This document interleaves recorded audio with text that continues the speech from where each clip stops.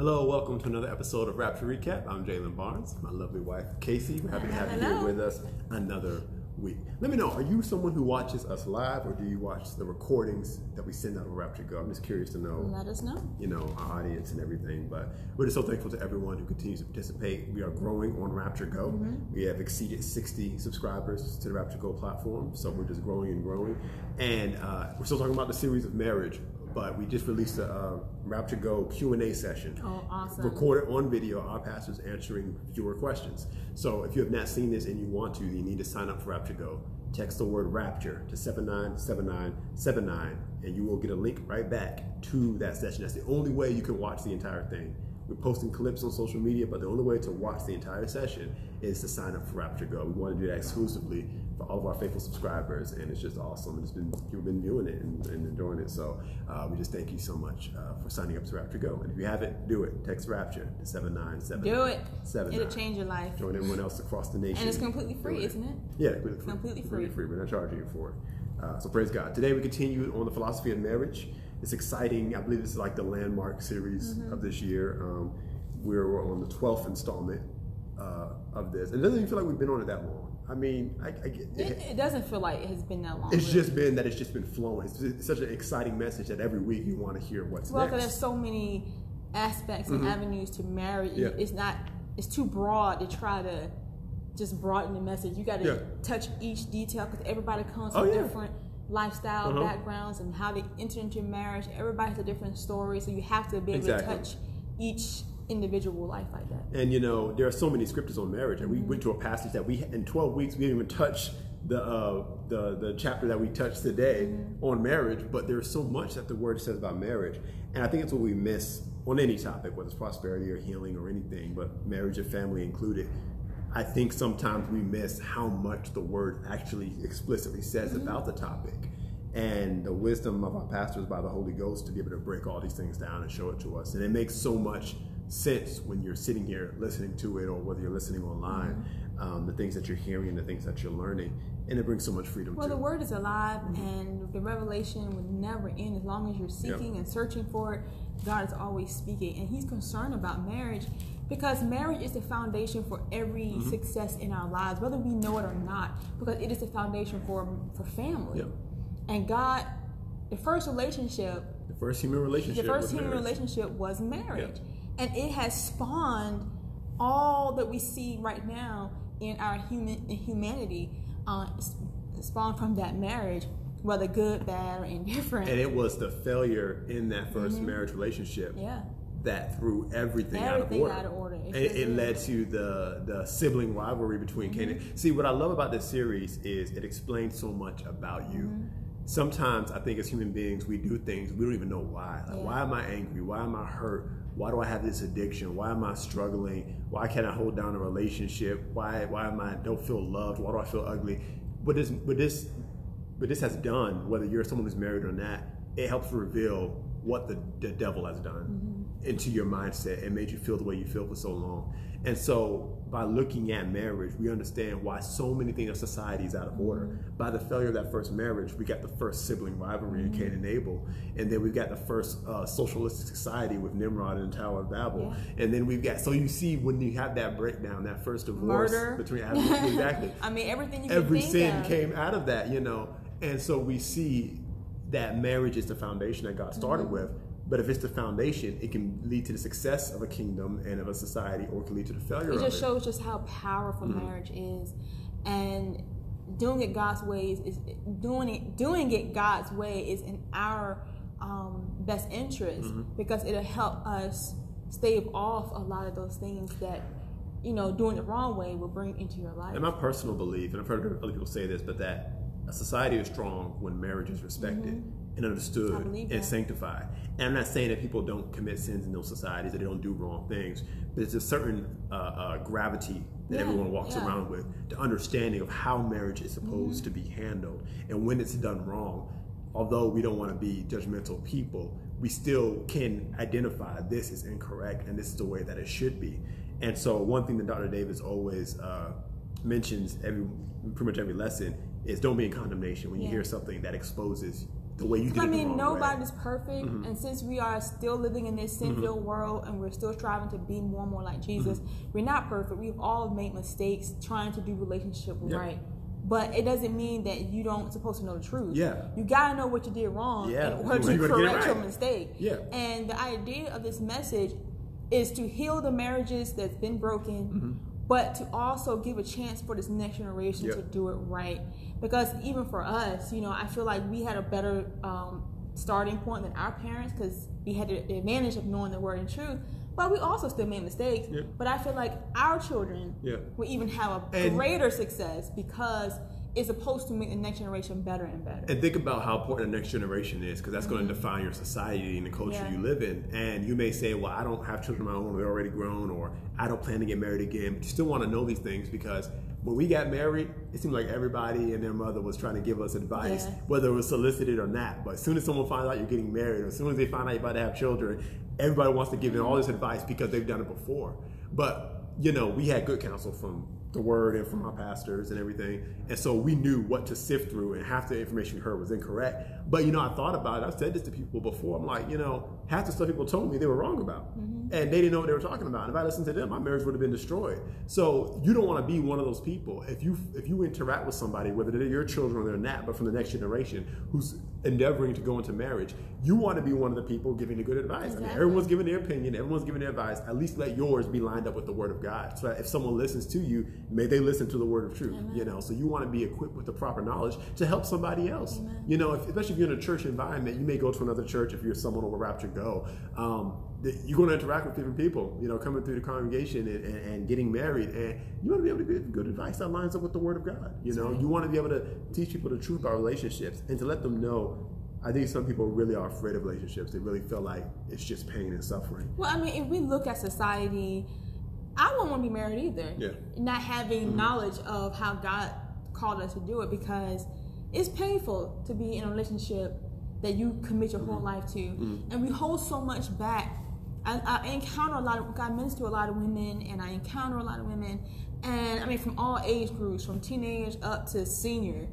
And a lot of these women are walking around old in age, but hurt and broken because some man broke their heart because they didn't have boundaries, they didn't understand their worth, and they allowed somebody to abuse them. And vice versa, men have hurts, pains, and they have a view about women because somewhere somebody taught them how to view women the wrong way. They didn't understand the value of women, and they didn't understand the value of themselves either. So what we're learning here in this marriage series is we're learning each other's value. And why it's so important to do it God's way. Teaching the men how to value women, and teaching the women how to value men, and to see each other correctly according to the word of God. Because when you do, it'll make you, not questions, that's the wrong word, but more careful on how you enter relationships. Exactly. And you should be. It's so important. It's too important to just take lightly. Because it's not, and because it becomes not just about yourself and what I need out of a relationship, but if I say I love you, I want to make sure you're getting a good deal too. You know, so I'm going to make sure that I'm right as well, so that I can handle the preciousness that you are. And I mean, it's just full circle, and it's just so awesome. And something that Pastor Dana said to that point was, she said, our goal is to help women bring their value back. And she made a statement of how when these relationships and they go wrong, it's usually women who really get the short end of the deal that wear more scars than the men. The men get scars too, she said, but it's the women that the devil does a double work on. Because women really are nurturers. And we nurture and we incubate, not only just physically from a physical wound, but from a spiritual wound. We have one that men don't have. And we nurture things, and that thing could be in us for 20, 30 years, and you can walk around with that hurt that feels just as fresh as the day as it happened, because we nurture and we bring life to anything that we allow to plant in our souls. Exactly, and that stuff doesn't go away. And Dr. David said that it's a dog mentality for men to sleep with many women without considering the aftermath, both to themselves and to other women, because he also said that he always encourages men who are looking at a relationship with a woman, you know, he encourages them to place a high value on that woman's celibacy. Because that's God's daughter. At that point in time, that's God's daughter. And that's not something you want to violate, because you put yourself in some serious trouble, serious danger from God on that woman's behalf to you when you don't, when you violate that celibacy and that covenant she has with God at that point.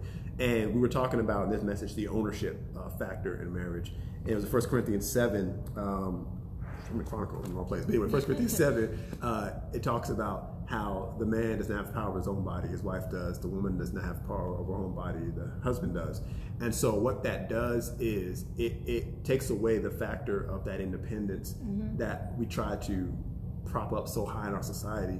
But you can't walk around with that if you're going to be in a marriage relationship, because your spouse owns your body now. You can't do anything any kind of way. That's what becoming one is. Yeah. You know, you can't be one and then yet want to be super independent about this is my body, I do what I want. You can't tell me what to do, and then expect your other half to be in agreement with it when they're not, and to be okay with it because you want them to celebrate your independence. Well, they become an extension of you. Yeah, exactly. And they represent you wherever they go. So everything is vitally important about how they handle themselves and what they do. And if you're afraid to be owned by someone, you don't need to be in a relationship, in a covenant relationship. See, in our covenant relationship with God, we are his people, we are his children, he owns us. But he also said, I will be your God. So we own him too. So there's this ownership that happens in covenant. And Dr. Davis made this powerful statement. He said, in covenant, you remain faithful. And if you don't, if you violate the covenant, that's punishable by death. So that's very important. That's why the law was you commit adultery, they could stone you out in public. That was just a law because that was a representation of covenant, that when you violate covenant, that promise, that vow, that's punishable by death because that's treason that you've committed.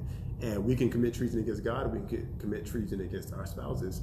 And that's why it's until death do us part, because that's the only thing that fulfills the covenant that says, okay, it's finished now. So it's a serious thing when you get married. Those aren't just words. When you get married, it's like the only thing that says that we're now released from our vows is when we die. I mean, until then, that's forever then. That's forever. And that's the whole point. So, we really talked about ownership and what that means. But understanding that before you get married, that makes you value the other person's virginity and value their celibacy and their being owned by Christ, because you realize if I am taking the responsibility of saying I want to marry you and I want to take ownership of you, then I've got to abide by you correctly now while I don't own you. Because Jesus said himself, if you don't know how to be faithful with another man's, what belongs to another man, how will you be given much? So it's the same process when you're looking to marry someone. I'm specifically talking to men in this next statement about the maid, but you don't own that woman yet. So you treat her with the utmost respect because she is owned by God. And then when you go to marry her, what you're saying is, God, I'm taking ownership of her, not away from God, because God is always involved and I will always be his daughter, but you're taking a responsibility, acting like Christ and being a Lord in your household and saying that I'm taking on this responsibility. And that's a heavy responsibility. That's nothing to brag about in this way of like you're some kind of big boss. That is a heavy gravity that you got to walk around with every day that you can't violate. And I think it's a misunderstanding of that kingdom mentality that makes people fornicate before marriage, that makes them not take marriage seriously, that makes them commit adultery once they are married, because they don't understand these principles. They don't understand how heavy it is. And I think if men understood before they ever looked at a woman to get involved with her, the gravity of what it was they were saying that they were going to be to that woman and how they were going to represent God to that woman, I'm going to back off. They'll be too scared to get involved. And as a woman, we should the same caution that we don't give our bodies to a man without the permission of God. We got to seek our Father. Is this the one you want for me to be my husband? Am I to submit to them? So don't just be all willy-nilly because you're grown or whatever and you're over 18, you do what you want to do in society. But if you claim to be a born-again Christian, your body belongs to God. And you need to consult God about this man and do it right, be willing to do it right. And also know that that man has gone before God about you and has gone to proper authority, whether that's your father, your natural father, or if you don't have one that's in your life like that, or to your pastor, and gotten permission for you. Get his blessing. And no, we do that a lot. People do that, out of formality. Well, I'm going to get her father's blessing. But they don't really understand what they're doing when they're doing that. A lot of time they've already slept with each other and they get engaged, and then they go, well, I'm going to ask your dad. It's all right. Well, you didn't care about that 6 months ago. But nonetheless, they don't understand that getting that permission, getting that blessing. Because when somebody gives the blessing to you, that means that they're not giving you this permission, but they're giving you the grace to take care of and empowerment that woman. Yeah. So you get God's blessing, you get his riches, his provision. Everything else goes along with that blessing when you do it God's way. See, these concepts that our society does not respect anymore, we stopped respecting them because we felt like they were old-fashioned. Yeah. And it was about, they thought it was about control and just formality and power trips and all that. No, this was, God set up this order. People can get involved with it and start twisting it and messing it up. But that don't mean you just ignore the order that God created. You go back and you find from the originality what he did in the garden. I mean, in the Old Testament and even in some cultures, even today, when a man will go and ask for a woman, that family will give a dowry with that woman to that man, because that was to ensure the provision of that woman as she entered into marriage. So do it right, because you want that blessing. You want God's dowry for that woman to come along with you in that relationship by doing the right way. Because I think men fail to understand, especially in society, it's just like, well, everybody just do what you want to do. And look, you do what you want to do in your household. Look, can't control that. And we'll stop that. But what you fail to understand is when you take that leadership role and that covering role, there's an aspect of provision that comes with that. And you want the anointing of God for provision on your life before you take that woman with you, because you're taking that head role that you look at how God did it, how God provided, how he loves his children, how he loved Israel, because he always used a lot of marriage language. He was talking about Israel. Wherever they'll leave from here, we would call it adultery and prostitution and all that. So you got to look at how God provided for his family, his people. So when you take a woman and make her your family, you want to be able to do the same things that God did, and you need his anointing, his grace, and his favor to do it. I'm not talking about toil and trying to work 20 jobs to make ends meet. I'm talking about the blessing. Like you said, you want that blessing on that relationship. So what this lesson is teaching us just the gravity of marriage, and that it's not just loosey-goosey, do whatever you want to do. It's just a thing, it's just everyone has their own idea, everyone finds their own way. That's why we have a 50%, if not higher, divorce rate. And now we're learning is that in our generation, going into the millennial class, marriage is happening less or later. Now we're just not getting married at all. And that's, I won't say it's worse, but it's just as bad. It's just as bad. Because once again, marriage was God's idea, and it was a powerful thing. There's so much power, just energy, just prosperity and blessing in marriage, just a powerful covenant relationship. We just know from our own experience that since we've been married, our lives have taken off in a way that it didn't while being single. And not that being single was a bad thing or we didn't have a good single life. It's just that the union of marriage, it just amped up whatever God had put in us. God doesn't create anything that doesn't have blessing. And we're not trying to say like, oh, if you want to be single, that's something bad. Because a lot of people are really insecure about that. Like they want to be single. That's fine, be single. We're not telling you don't be single. But God did create marriage. And when he creates anything, it's always about going to another level. It's always about abundance. So there is an abundance mentality and abundance aspect to marriage that was not there when we were single. And that's just the way that it is. I'm sorry. I'm not saying you can't be single. And I'm saying that's not what you want to do, or God hasn't called you to it.